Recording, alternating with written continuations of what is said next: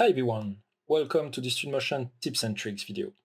Today we'll be looking at how you can export just one part of a whole movie. Here I am in the media dock, video. Here I've created a video that contains multiple parts. If I want to visualize a bit easier all my parts, I can collapse all of them like that. So as you can see here, I have 4 different parts. 2 of them on the IV over here, focusing on the IV, then one where I see all my project, and one kind of drone view. If I come to the export dock, here I can select video number 4, and I can export the whole video. But now what I want to do is export just one part of this video. So I will disable that. So I won't be exporting the whole video.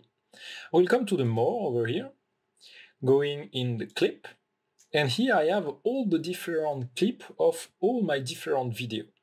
So I know that the clip I want to export is from video number 4. So I will just be looking at the different video number 4 clip.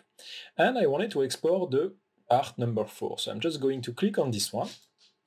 And when I will hit the export button, it will just export this specific part and not the 3 other parts that is belonging to the same video. Hope it's helpful for you.